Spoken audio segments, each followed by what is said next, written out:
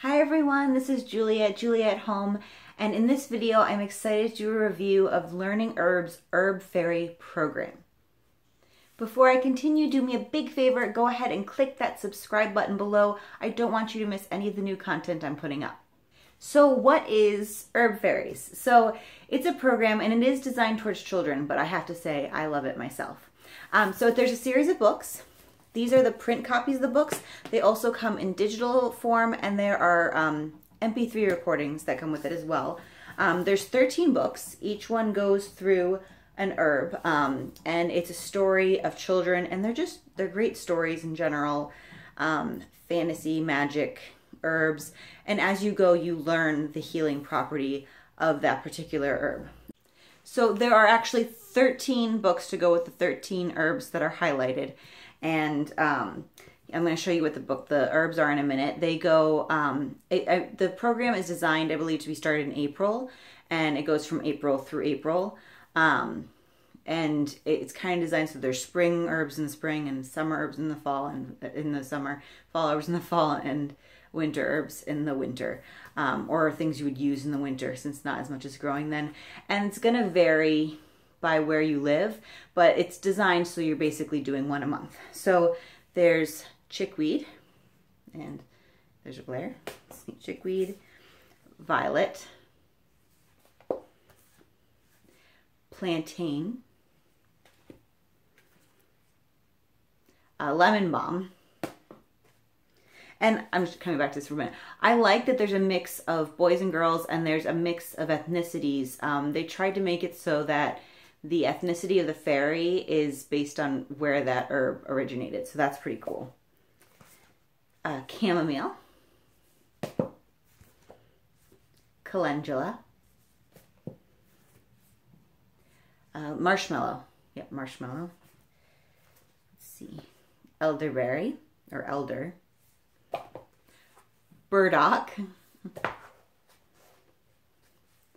Pine, in particular white pine. We looked for the eastern white pine, and we have some around us. Rose.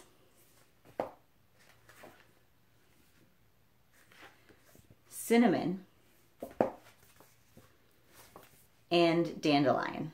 So those are the 13 books, and I did get a print copy of these books, and again, there's also digital versions and MP3 versions.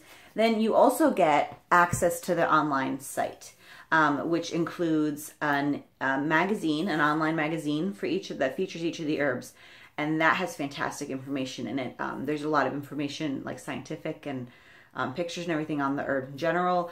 There are crafts, there is a story, herbal lore, if you will, and recipes that you can do. And there's often other activities too, such as mazes and word searches included. So those in and of themselves are a little treasure trove of things. And then also on the online site, you will find coloring pages that go with the with each fairy. Additional little set of recipes that go with each, and then some pages on the scientific information and places to take notes on the herb. So there is a lot of info packed in this website. I don't really have a great way of showing it to you, but that just gives you a general idea of all the resources you will be getting if you get this program. So how do we use it? So I use it in my homeschool for my preschooler, my kindergartner, and myself. And I think that this could be adapted for a wide range of ages. So the way I'm using it right now is really simple, but you could just add more and more on. And I'm not even using some of the resources that are given that I think could be great for using it with older children.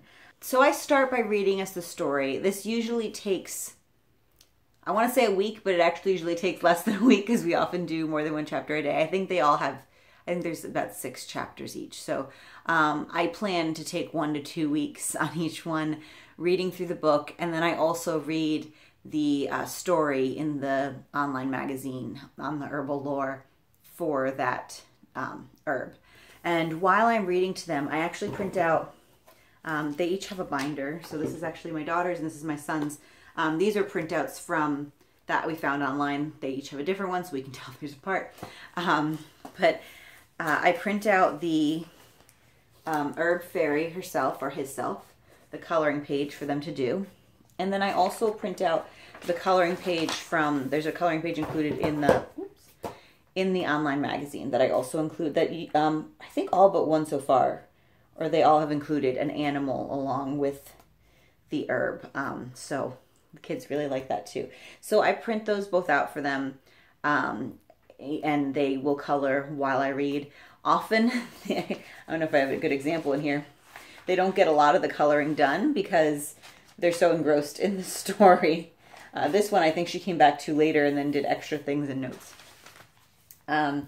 So that is the basics of what we do there. Because it has been a busy year, there have been herbs that's all we've done with them. And you know what, I'm okay with it because it's a program that we can come back to year after year and add on and expand our knowledge. So I'm perfectly fine if we keep it simple now. We do enjoy doing more though. Oh, I should say, the other thing that I have done for each one too is I print out, there's songs and poems in the online magazine for each one. And I do print that out and we sing the song for each of the herbs in our morning time. So when we're focusing, this one's Rose, which we're starting next. We should be doing this week. When we're reading that book for the 1 to 2 weeks, we will just do that particular herb song every day in morning time. Other days when we're not doing a particular herb at the time, we will go back and just review the ones that we've already done. So that's the song. So this will be going in my morning time clipboard this week for that. And then ideally I would be doing recipes for each one. We started off doing chickweed. We did make a chickweed oil, and we found and ate a bunch of chickweed. I like it on burgers myself. My daughter just likes to eat it plain out of the garden, which was a little bit tricky where we used to live because a lot of it was growing on the side of paths, and they do spray some of those areas, so I couldn't actually let her eat all of it. She could only eat it from areas that I knew were safe. But she has plans, like it's one of the plants that has to be grown in her garden plot. And I'm going to see if I can sprinkle seeds in kind of partly shady spots throughout our yard and see if we can make more chickweed grow so she can find more that's safe to eat this spring. The other thing we started off doing, but again, because it's been quite the busy year, lots of things going on, we haven't gotten to as much as I would like, but I think would be a great addition. And I will try to do probably next year is draw or paint the herb. So there's actually little Magic Keeper's journal pages included with the program. And so I had printed out the one for chickweed for her, and she did draw it. The flowers are white, which she knows, but she wanted them to show, so she used purple. And if you have older kids, it has space for the common name, botanical name, family. And there's a lot more pages like this where they could really go into more depth on the herb. Let me show you one more I printed out for chickweed. It's a list of uses from the book. So if you're going back over the book and thinking, how was this used? Where does it like to grow? And then you can write your own experiences with chickweed. So those are really, really helpful and something I think I will probably try to do more when we come back to it.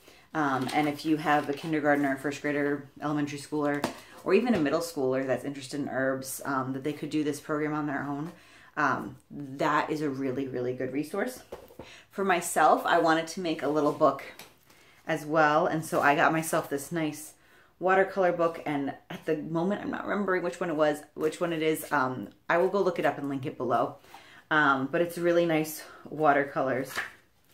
And this is my chickweed or stellaria page, where I observed and painted it and then made notes on what it can be used for and notes on the herb itself. So my goal was to do this for each herb. I didn't get to all of them. I did violet. I have to go over that in pen still. And I think I started drawing lemon balm. But again, we can come back to this. I think that would be a really cool idea too. Or you could even just include it in your nature journal if you're doing a nature journal. So pros and cons. I'll be honest, I don't really have any cons. I absolutely adore this program.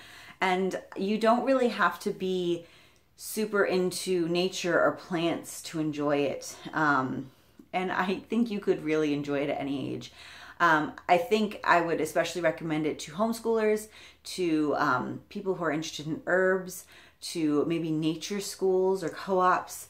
I think those could all be wonderful places where you could really use this to the fullest. We are learning so much with this program. And I mean, when we go out now and we see herbs, or even if we're just having to buy the herb at the grocery store, we go to a place that has bulk herbs. It's like seeing old friends. Or when I'm walking around my yard and I'm like, hey plantain, hey dandelion. Even in the winter I see some remnants of them shooting up, and it really is like seeing old friends.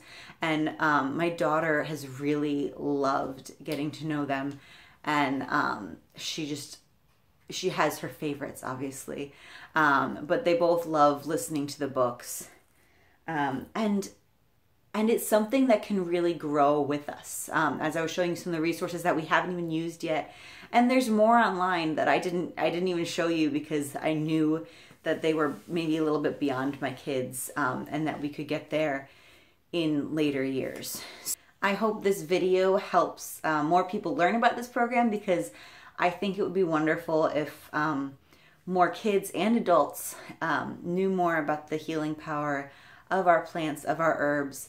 And also I think it encourages you to care more for the environment and take pride and care in where you are living. So that is my review of Learning Herbs Herb Fairy Program. I believe they open up the program each spring. We got ours in March, I believe. So if it's something you're interested in, go check out the website. I will link it below.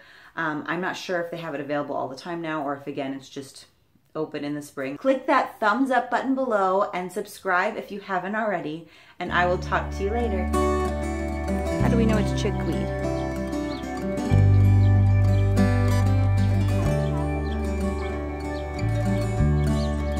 Oval leaves, little white flower. You want to show the camera?